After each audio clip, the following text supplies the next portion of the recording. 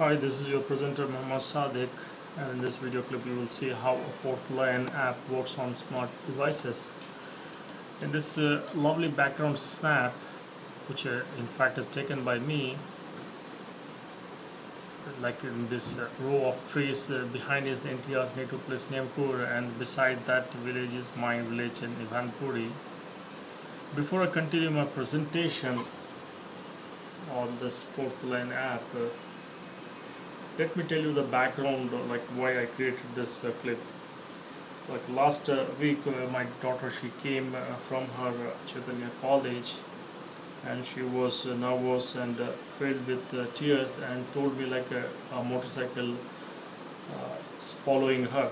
So immediately, as soon as I heard that some following and motorcycle followed her, these words, I went out and like I saw the back of the motorcycle, and it fled actually. By the time actually in fact I can see everything, the motorcycle fled from my side. So I came back, and to encourage her, I told her to follow or do the same way, the way she did like today.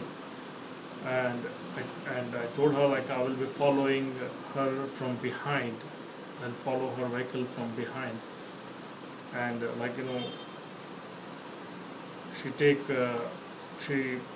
it all started from Inadu, where actually she bought that vehicle, and from that place till Times Hospital where we stay, I kept following her, and fortunately nothing happened.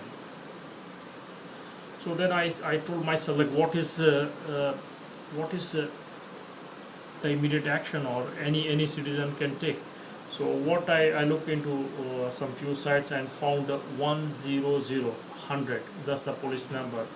That's the foremost action that any Vijayawada citizen can do for any eveteasing, any wrong practices, ragging, or any wrong practices. That's the first number they should dial and complain or report. Then as a progress, as I searched further, then I came across a fourth line. Definitely this fourth line will not be of any use to college students or school, because the school or college requirement or instruction is they should not carry phones. So such a device I don't feel like it can be any use, any applicability or its use in these areas other than the exceptional cases. Now we will see how this app is installed, what is the minimal requirement, how it is going to benefit, what are the drawbacks, how this application can be more realistic. So in fact this app was launched in June by our Honorable Chief Minister Naidu, Chandrababu Naidu, for the safety and security of our Vijayawada citizens. So definitely it is a good foundation laid by our government. So as I'm sure as it progresses, it will be more realistic, and it will definitely in a long run helpful to the citizen who use smart devices. So basically minimal requirements needed to run the application, the fourth line app. You need to have a Google account, okay, it's a Gmail account, and definitely a smartphone, and you should be accessing Google App Store. So these are the minimal requirement by which you can access fourth line. So the first thing what you should be doing is once you launch Google, you can just type fourth line app, and you will see a list of web search. The first one is the Android app, or it's a Google Play Store. Once you click that one, this is the screen that you will see. This is the page you will actually see. it says install rather than install, because I already clicked that one, so that is why it is showing installed. Let me click this button again.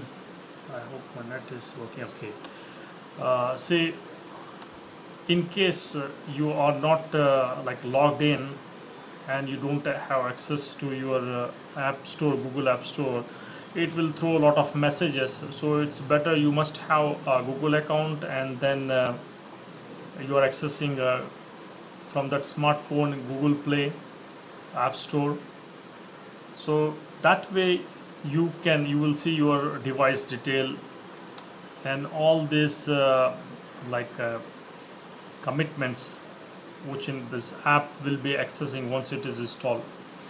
So once you click this install, remember, if you don't have a smartphone and Google account, you will get lot of messages. See, once you click here install, you will get lot of messages saying that you need to log on to your Gmail account and then accessing your app store, and all those things will appear. So as I logged in, I also have access to my Google Play, so that's why once I click install, it is taking me directly to install button. See, once you click install, it will start installing this application on your smart device. So I have like Samsung, so it will install on that device.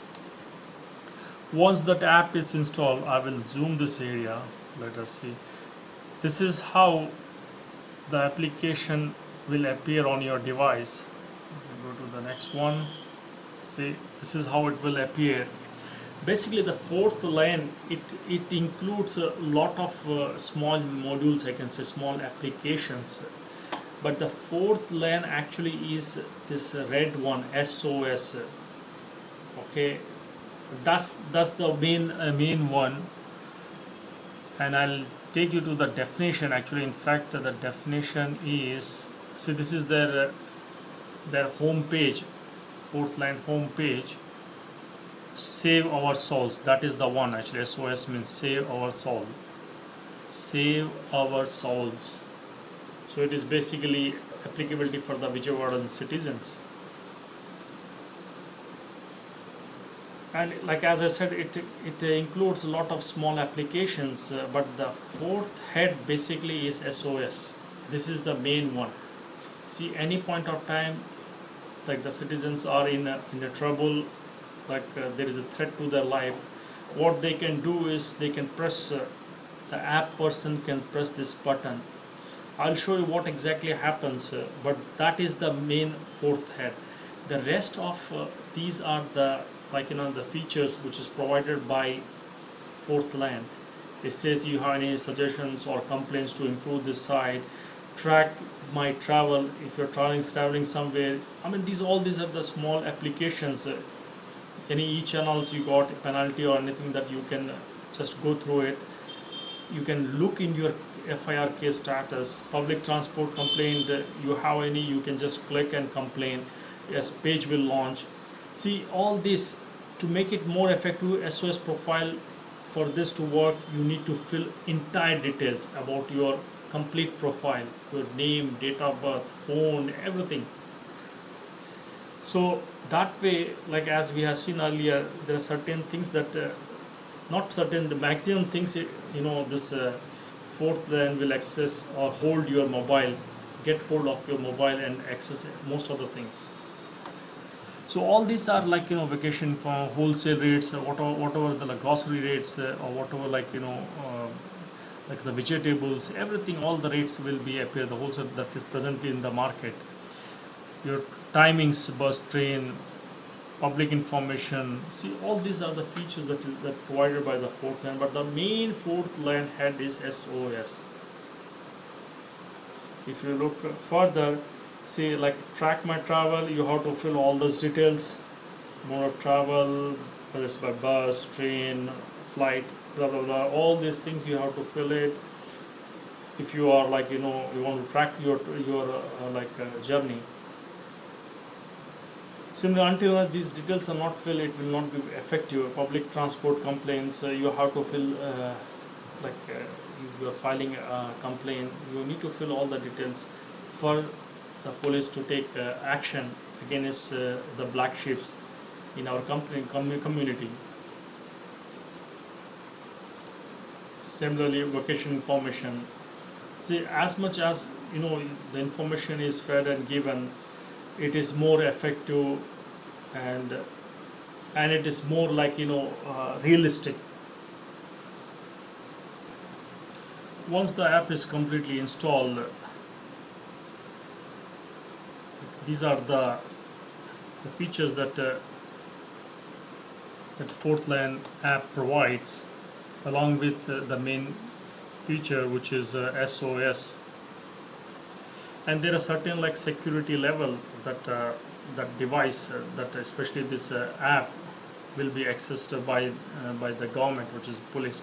See, all the permissions are included over here. If you look into one by one, see the lot of all those security things that on the phone, which can be accessed by the application monitoring agencies.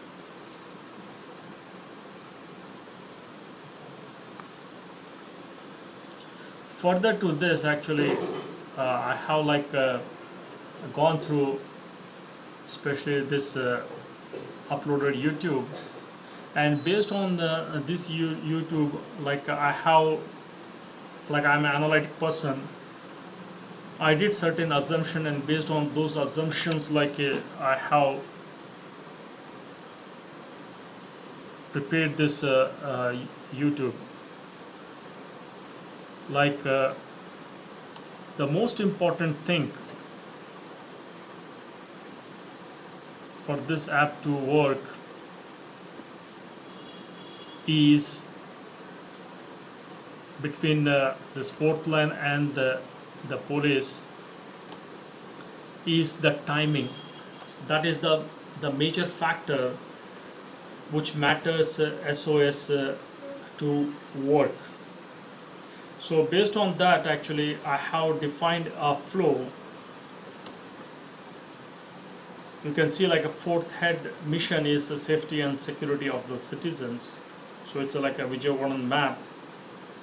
And how exactly that SOS work, that is what I have shown here in this above line. So these two are the lines which you will see. The below is the realistic one, and the above is the manual, which currently I feel like this is how it works. When I say this is how it works, it is based on this YouTube clip. Actually, I have laid this whole architecture. As you can see, let's say a person is is in danger, and he press let's say it's near Patamata, okay, and a person, his life is in threat, and he pressed that SOS. That is the zoom area. Actually, the button is pressed and the signal reaches to the headquarter, and it's based on the assumption as what I have seen in the earlier YouTube video clip. The this caller's geo positioning is this is like a manual check. Once it is alerted, the police it's maybe in headquarter, maybe at anywhere else. It can be anywhere else actually. So what happens actually? It's a more manual process. That is what I have analyzed. Once the caller's geo positioning is traced to find out where exactly that person is located, then they figure out the nearest patrolling team, the police patrolling team. Usually the headquarter people, they print the overall analysis, then they call the patrolling team with the details to action, and that is notified. This is basically a notifying action team with the sole details, because the person's details are given to them, and that way they reach to the location. See, as I mentioned earlier, it's basically the timing is the important factor here. So in this whole process, in my view, it is like a more manual process. So in fact, whatever this manual actions taking place, this whole thing should be kept in should be like should be in should be automated. And what the police doing here, the manual action, they should be following on what the result the system has system will be giving to the police, and they should be following with the nearest nearest police team. So that way, one thing, the automatic process, all these things should be in the system.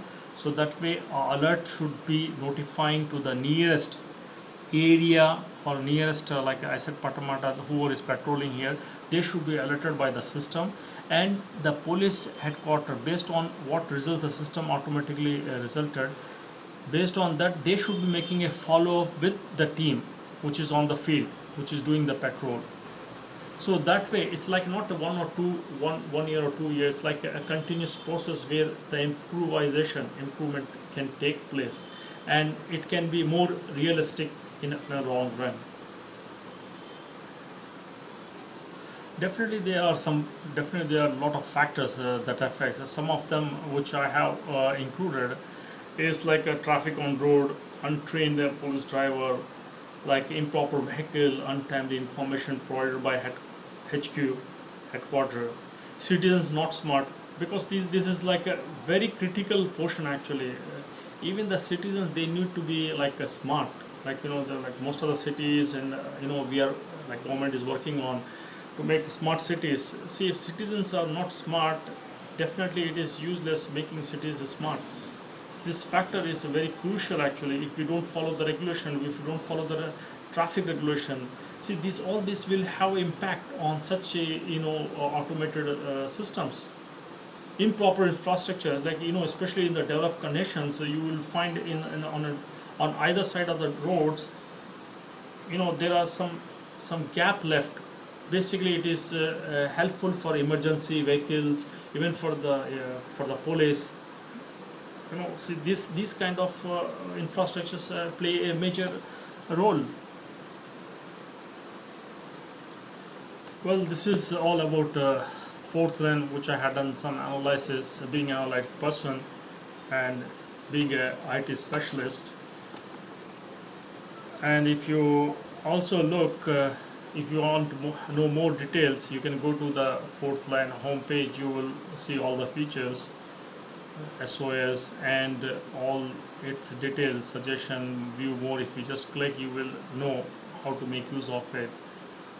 See, this is the homepage of the fourth line. See, it is like everybody's contribution actually. It is not like one day everything is like 100%. It is like long run.